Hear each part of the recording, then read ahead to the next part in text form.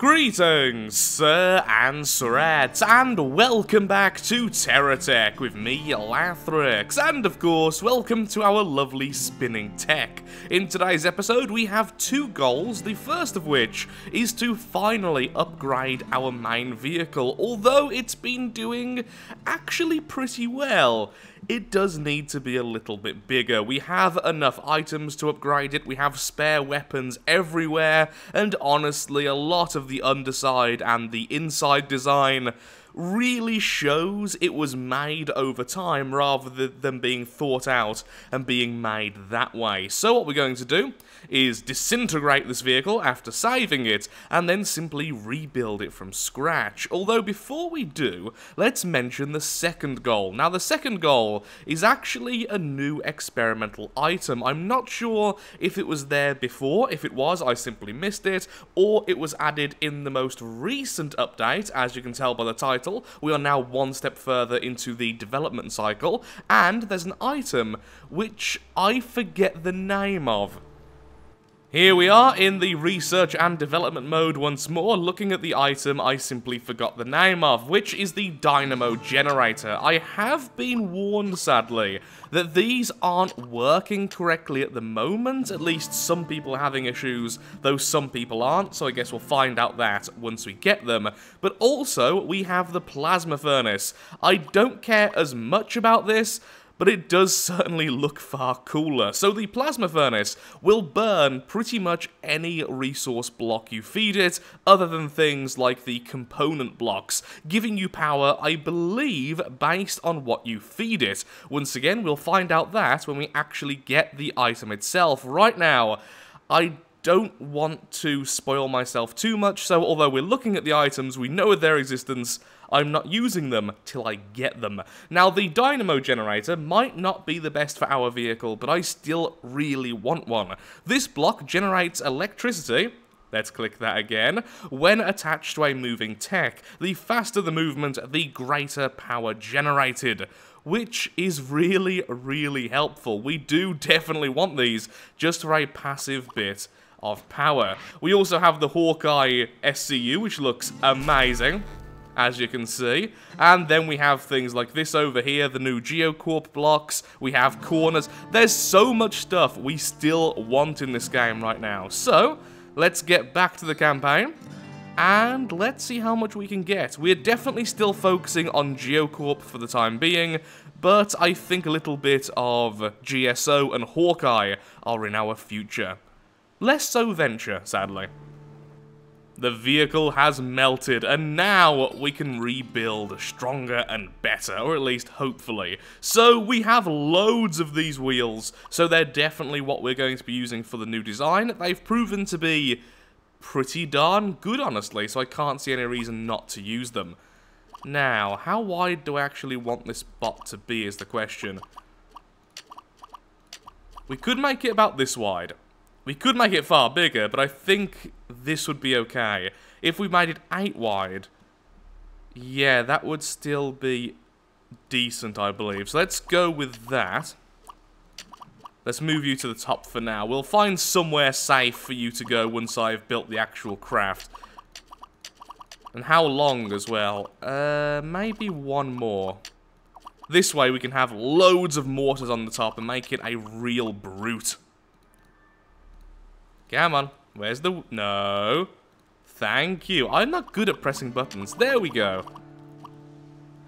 It's not too oversized, but it's certainly not tiny. Although I am thinking that perhaps making it a little bit wider might be better if we make it this long. How does it look once we add the wheels? Once again, this is just the base, just so we can test out the overall size of this vehicle.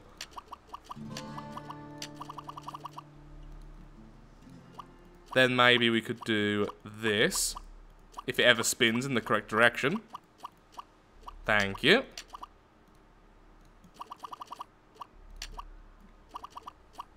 How would that actually move?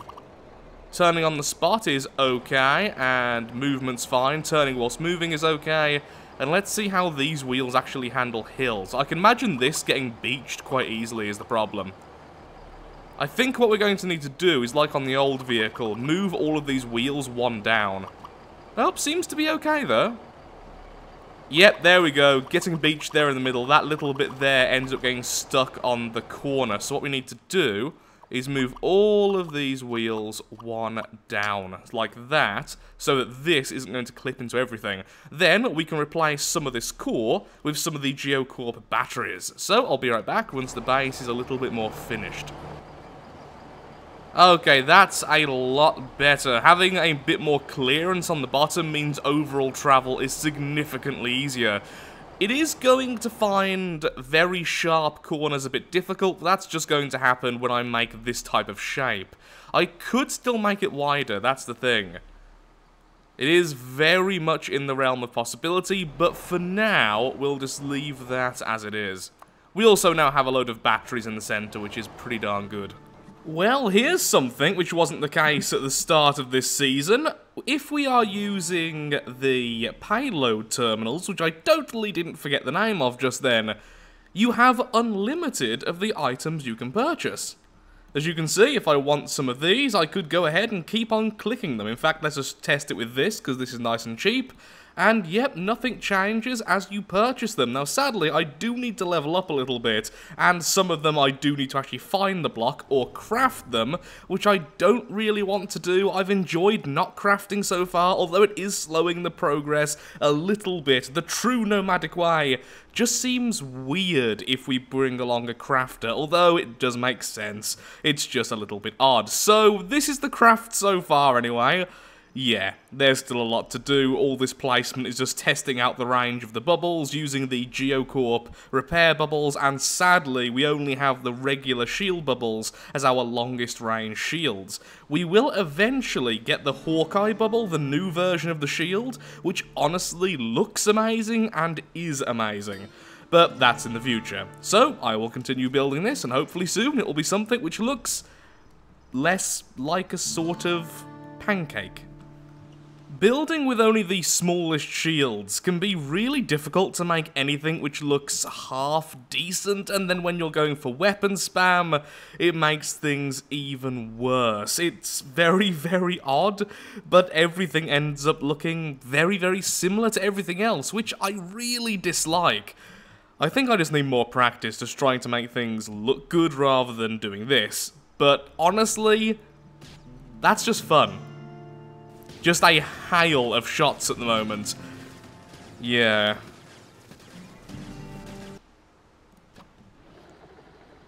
Very, very close to finishing now. It looks really heavily armored, which I really like. It looks very, very sturdy, like something which would take a fair few hits before actually crumpling, which does indeed make me smile. And we have loads of lovely lasers on the front so that we can cut through rocks from now on. We have a ridiculous amount of mortars. We have side weapons. We don't have any back weapons at the moment because the trailer is the next thing to be upgraded with some weaponry.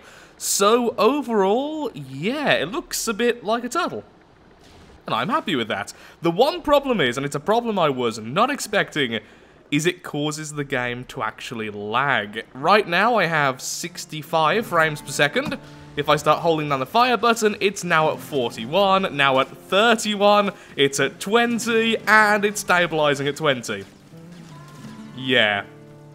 Maybe a few too many projectiles. The back at the moment is unfinished because I want a second SCU, so we can have two at the back because I just think it looks nice.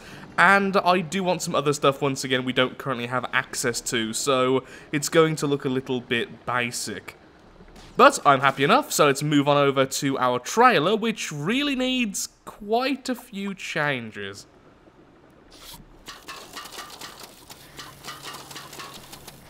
Okay, so we've run into a couple of very small problems. Honestly, right now, we don't really have enough stuff to make what I wanted to make, and every time I want to do one thing to do with this, that's when I run into another small problem. So I think for now, We are going to have to make this quite a small craft, honestly staying pretty much as it was, except for now using the mobile version of the refinery and the delivery cannon. We need more in the future, but currently we're not high enough level to simply purchase them, which is the main problem we're running into, and we don't have the fabricator, even if we did want to use it.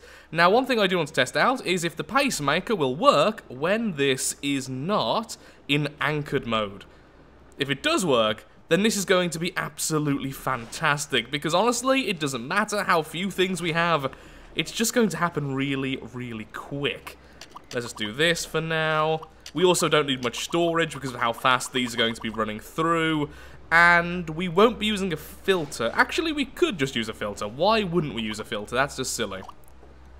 Swap you over to here for now. Thank you very much, and what I would like is filter. Let's just shove that there, and that is for any refined blocks, although it's going to be very rare that's going to happen. It is possible, I suppose. And then just conveyor belt attaching that to there. Okay.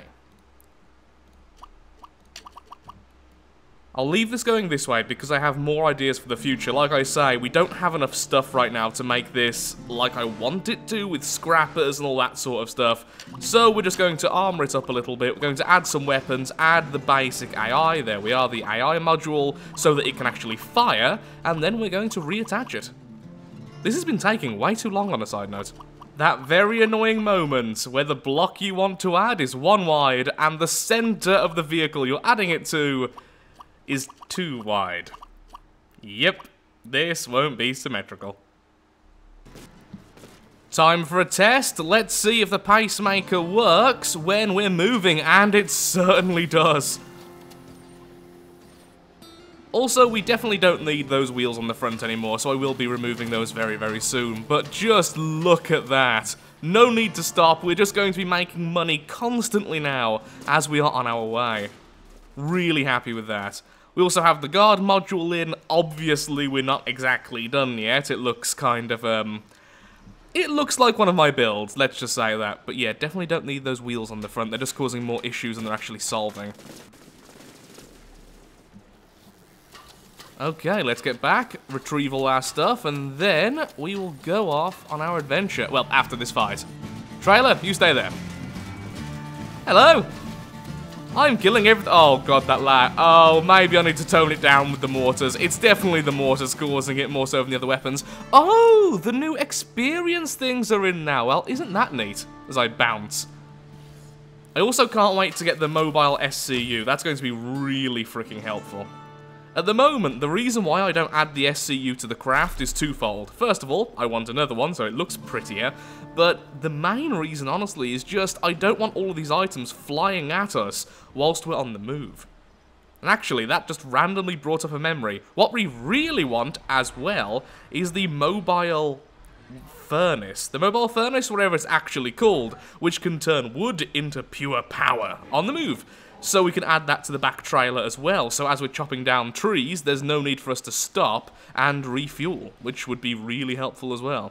But yeah, those wheels, is there any point in them? I mean, they're not really getting in the way that much, but is there any purpose? I don't know. Well, we've pretty much run out of stuff. After looking at what stuff we've got left, there's actually very little we can currently sell, only having the GSO scrapper, and we've run out of stuff to build the back vehicle. So, let's just go out and do some missions until we actually have enough money to continue. Which will probably be in the next video. Either way, though, I'm happy with our progress today. We have the trailer, we have it attached to the better version of the hitch, we have a much stronger vehicle, so powerful it kills frames per second. I'm happy enough. Ooh, the only thing I forgot, at least that I remember now, is that I forgot to re-add the thrusters. Adding them there seems silly. Sure, this doesn't seem silly at all in comparison. Oh yeah, that means we don't have fuel either, do we? But wait, there's Venture fuel pods for all of your fuel needs.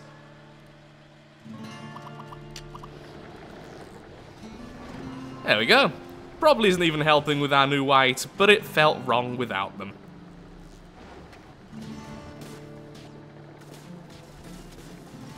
Through the tree line we go!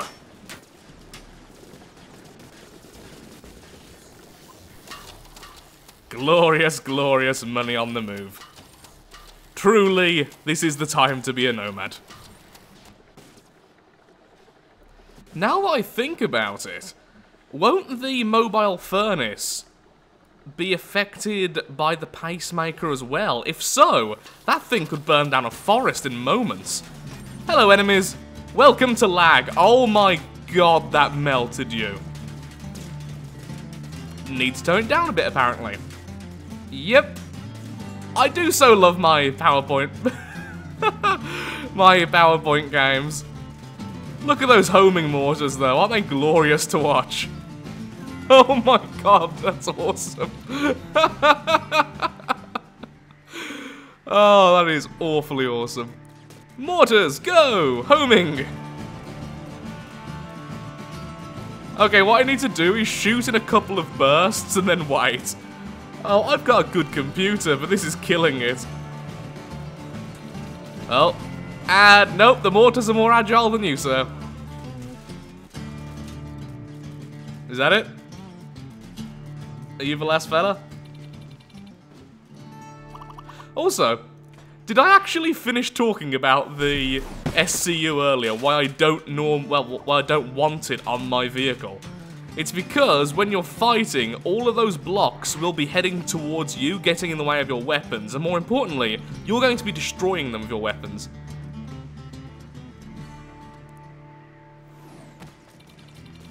Wait, I thought you just said the enemies are clear, and then it's telling me, oh, actually, we lied. I do wish as well that weapons could aim at separate targets a bit better. Like right then, those lasers could have easily hit this guy, but decided not to.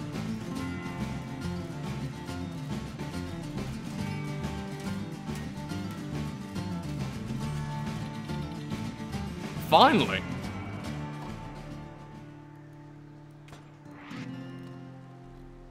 Let's put down the larger version, that should be a bit easier. And let's see what we get. Nothing really all that awesome, honestly.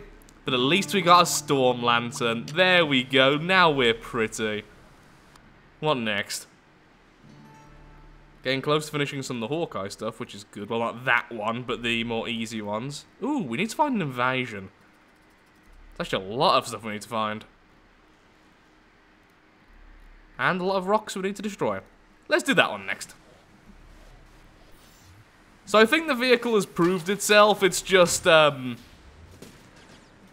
going to restart the game to see if that helps. Well, after several restarts, checking to make sure my drivers are all up to date and all of that usual stuff you should always have a quick check of, talking to friends and other things, yeah, it turns out that the game doesn't like the explosions. Simulating the explosions and getting all those working is what's causing the most problems. So I might have to tone the weapons down. I don't want to tone the weapons down, however, because they're fun. Well, anything interesting in the box? They're not interesting things, they're enemies. Also, I like that we're big enough now that we can just push our thing aside. Oh, hello. And by thing, I meant trailer. Oh, dear lord, at 1 FPS. That so needs to be toned down. Oh, but I love them, though. Either we need to tone them down or fire in short bursts. That's really the options we have here. Well. What's that? That's just a refinery, right? So nothing too interesting. Got some devil horns, which is pretty cool. But no, nothing too interesting. We need to get to level 5 with GSO, because then we can unlock everything, which is quite a big deal. And so, we just continue. GSO Hunter complete. Okay then, what do we have? This is, of course, from Hawkeye. Ooh, I don't know what that is. Block magnet. Okay, they have their own magnet now. We also have their refinery, and we have their fabricator. Okay. That is not bad at all. Also, as you can see, the lag is not as bad anymore. Still pretty bad, but not as bad. I've been tweaking a few settings and making sure my computer is only running Terratech and the recording software, so it's getting better. It's just, it's not going to be good. It's not going to be good. Which is making me really sad because I love the Mortars. They're so much fun. Here's a question. What on earth is that symbol? Does that indicate that that tech is venture? If so, I've been missing that the whole time. There we go, homing mortars, and... yes, indeed, that was venture. Okay, I did not notice that. So apparently the different groups now have their own symbol attached to them. And that's a railgun. Okay, that's pretty awesome. So now we're moving on to the more advanced weaponry, which is very, very cool. Behold the beauty of mortars. It's just that homing effect on the way down. It's so satisfying to watch. Even if I now can only fire one volley at a time for fear of the audio effect stacking so much it causes lag, which is one of the issues apparently, in addition to everything else, it's still just worth it. Kill techs. Will do. I don't want to do craftier business. Box of tricks. A kit box containing venture parts has been spotted nearby. What is it doing there? Who knows? If you're quick enough, I'm never going to reach that. I'll grab that, why not? Since I need to kill people anyway, why not kill some venture people? Being all quick and stuff, when everyone knows the true way is to be sluggish and slow. Like my brain. Who needs to have line of sight if you have mortars?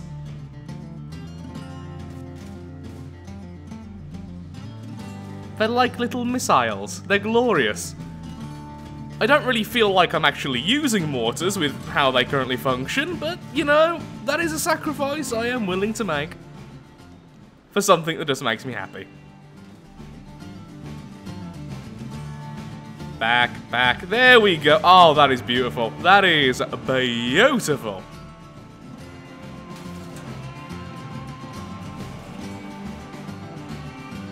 Was that enough to kill you? Apparently not. Thankfully, the poor fellow there, who's being just slowly shot at, is actually immune to damage, so it doesn't really matter. Oh, your shield was nothing in comparison to the power of mortars.